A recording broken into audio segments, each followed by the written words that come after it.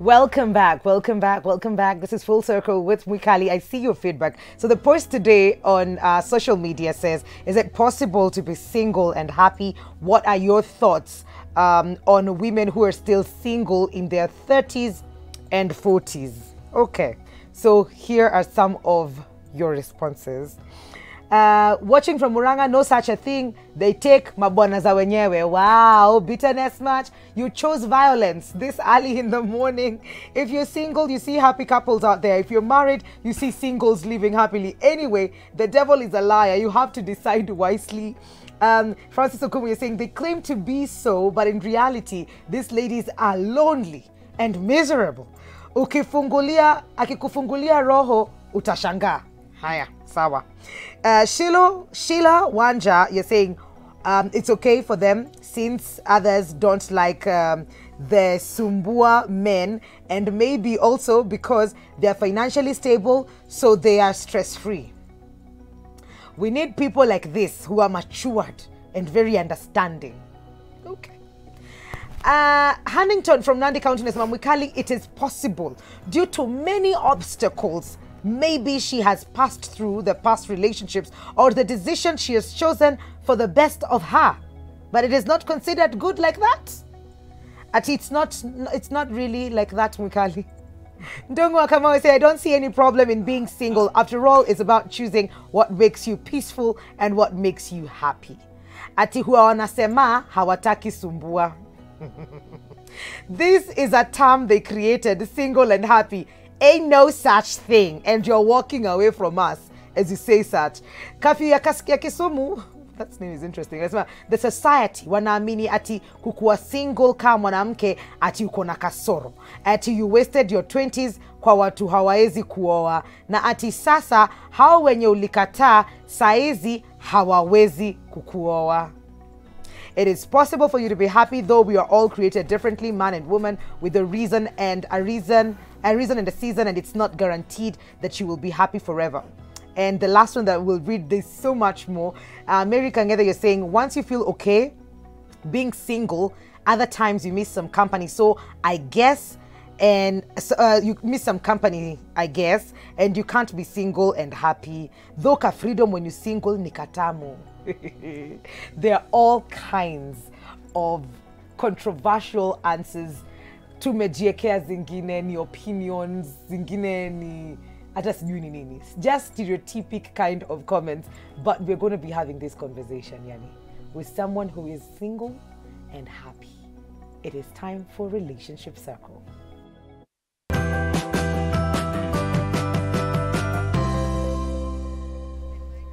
Angela, welcome to the show. Thank you. Now, unaweza. Yeah, nimeweza so far. Yes, yeah. So kindly introduce yourself. My name is Angela Nzilani. I am a healing and transformation life coach. And I have a company called Angelique Achievers, where I help people to heal and transform and get to have a relationship with themselves that is needed before they can even have a relationship with anyone in business, in you know, in the bedroom, wherever, yes, even with your own children. Yes. So this is important because you need to have a proper relationship with yourself. Yes, yes. That it's happy wherever you are. Yes. Happy single, happy married. Not miserable single, miserable married. Because that is how it goes. Yes, yes. There are two kinds of relationships. Yes. One is inter. Inter is with you and other people. And the other relationship is intra, which is a relationship with yourself. Yes. And the most important relationship you can have is with yourself, so that you can also now be able to attract people who are like you, or, you know, situations that suit your current situation. Okay. I'm not saying that if you're single, remain single. No. It's okay. That's not what you're saying. I'm saying that if you're single, be happy while at it. Okay. Yes. Okay. Yeah. You've had the comments, Cindy. Yeah, and some of them I was like, ouch, and others. I was like, first, I just turned 33, unmarried, so people just assume that you're single and probably unatafuta, they don't know what your story is. Yes. Why is it so difficult to understand women, especially, who are 30 years, 40 years, and they're not married? Why is the society so harsh on them? Because no one can know your journey. They only know their own journey. That's true. So they will only judge you according to what they've been through, according to what they know. But if they knew better, like if they knew your journey, then they would understand where or why you're there and why you're the way you are.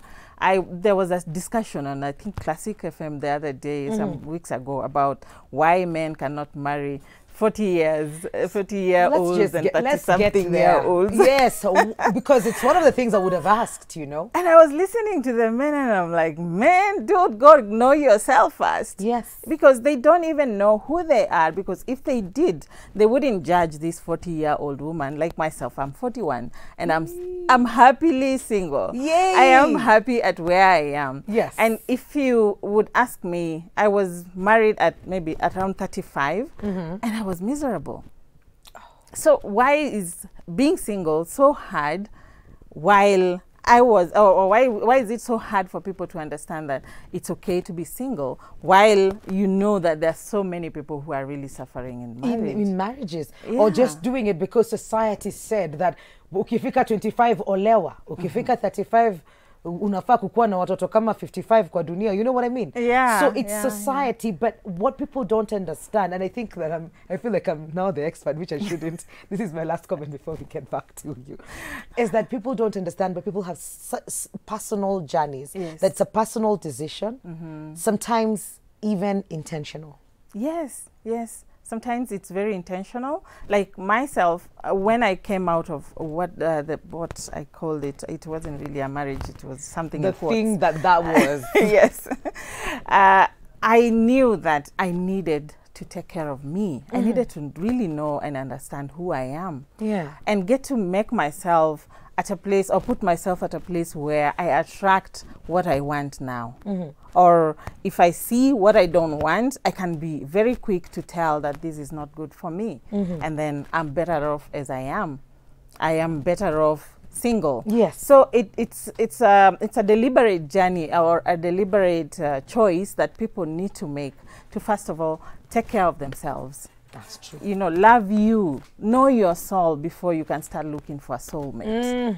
Yeah, because many people are broken out there. Yes. And unless you mend what was broken, then you're going to bring in your brokenness into somebody, and this person, maybe they're already made, or maybe this person is also broken. Yes. So you're going to make one broken marriage, bring in broken children, yes, and then we end up having broken adults, because we will bring up these children in brokenness. Yes. And at the end of the day, we have children who have had childhood traumas, and they grow up and they will also get into other marriages that are broken. You see, the cycle continues. So we need to, first of all, heal ourselves, get to understand, who do I want to become?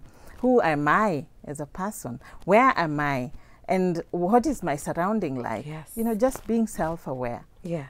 Being able to even manage your own emotions, so that you can also be able to manage another person's emotions. That is so true. Yeah. And, you know, society will tell you that this is what we've decided for your gender. Okay? Long time immemorial, our great grandfathers, this is what they decided. Yeah. And we're going with it. So get into the program. And tried and tested. You were in there. Now you're happily single, 41 years old. What are some of the things that you have to deal with all the time when it comes to society, and maybe friends who will be insensitive and say some things to you? Or maybe some men, are you looking to date again? Is that space even, you know, is there space for that to happen without judgment? I deal with a lot. Referrals. Oh, you've been hooked up a couple of times. Angalia huyo nimekutumia kwa WhatsApp. Yeah, or I saw your story and I think you're wife material. And I was like, really? What? What Nylon, silk, mitangapi. Yeah, and are you a husband material? You see, you have to look at yourself first. If I see her and I think that she's really good, am I good enough for her? And would you marry you? Yes. If you were to come out of yourself and now cut yourself, would you marry you?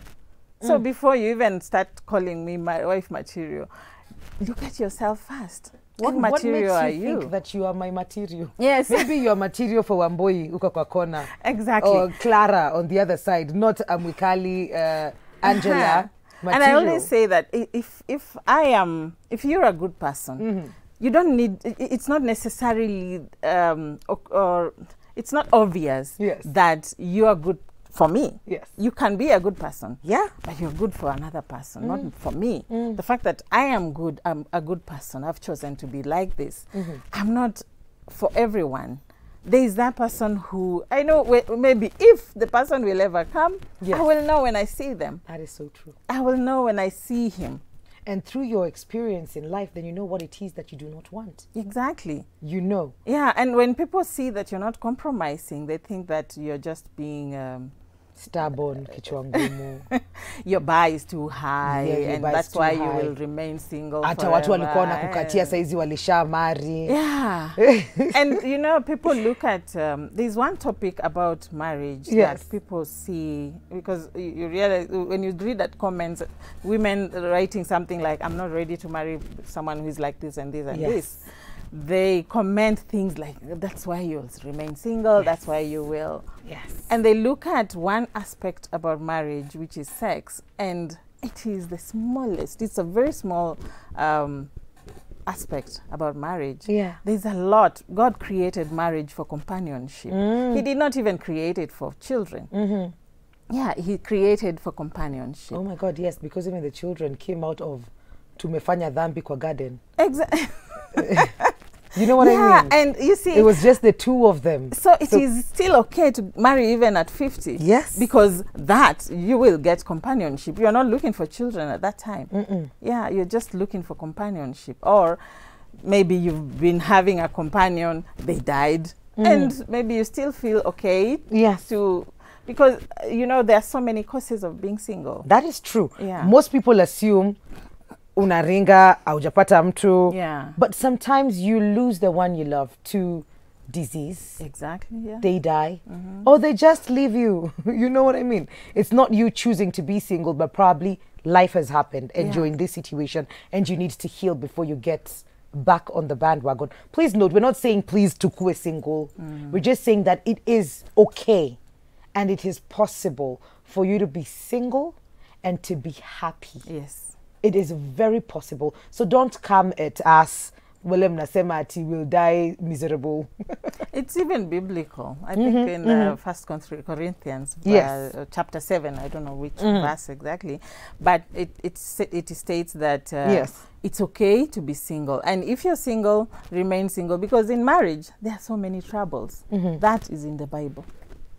That is in the Bible? Yes. We are warned already. You...